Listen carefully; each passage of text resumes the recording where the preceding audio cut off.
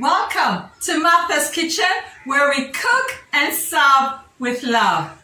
And in this video, a lot of my friends have been asking me how my cats are healthy and yet I don't get the normal expensive food from the stores. So cats are one of the easiest pets to have because they eat our everyday food.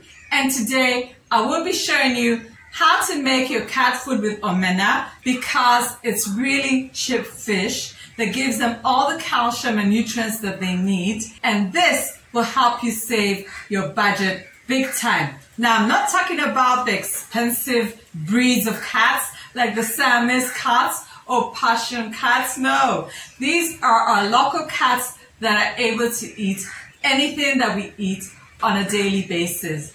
So let's get cooking.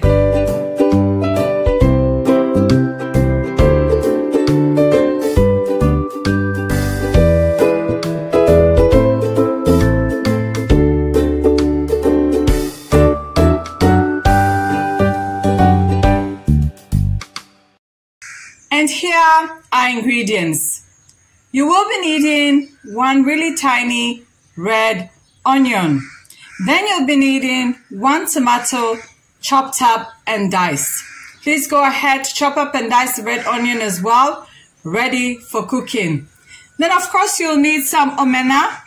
I normally get 50 shillings worth of omena, and this normally lasts me a good 2 weeks.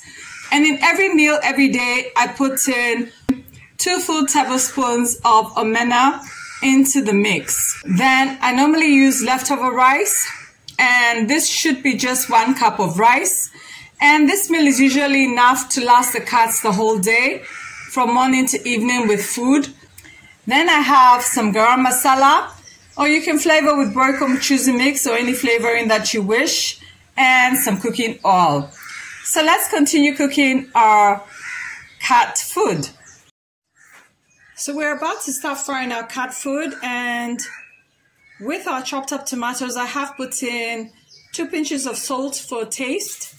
Then I've put in a 1/4 teaspoon of garam masala, and I've also added 1/4 cup of water so that your stew or sauce is a bit watery.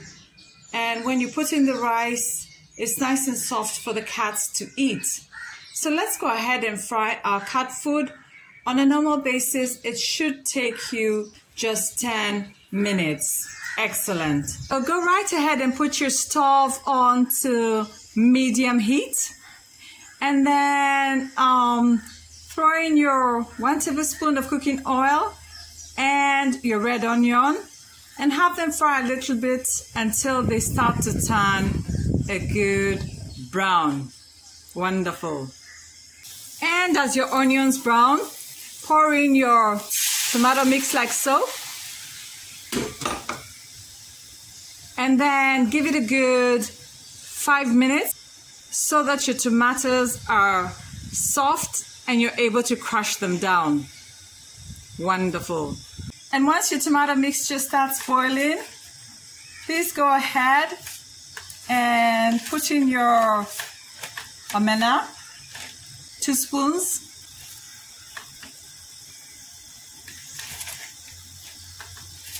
Two tablespoons like so. Then you can stir it up so that it boils and becomes a little bit soft, because most of the omena we find in the shops is already dry, so that it lasts a long time. So you do need to soften it in this tomato sauce so that your cats can actually eat and finish the food. If you give them dry, they'll eat, but there'll always remain a lot of omena on the plate, and you don't want that. You want them to eat and finish their food. So go ahead and leave the omena to boil with the tomatoes for a good 5 minutes, like so. And then we're about to crush our tomatoes. And after 5 minutes, go ahead and crush your tomatoes down, like so, until they're all perfectly crushed and you have a really nice, tasty tomato soup. Excellent. When your sauce is nice and thick like so, go ahead and add your already cooked rice because it's leftover rice. Like I did say, cuts are pretty inexpensive. Go ahead and mix it like so. Basically, it's just so that your rice can warm up. And after a really good mix, honestly, your cat food is done. It's nice, it's healthy, it's sumptuous. And of course, we're going to have our cats taste it. But you can also taste it to see if there's too much salt or too much spice or whatever. Because it is also what we eat sometimes, omena.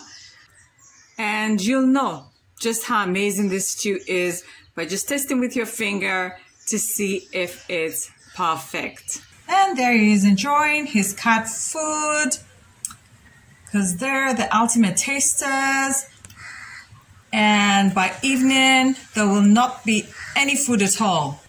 Wow, wow, wow. Look at that. Look at that.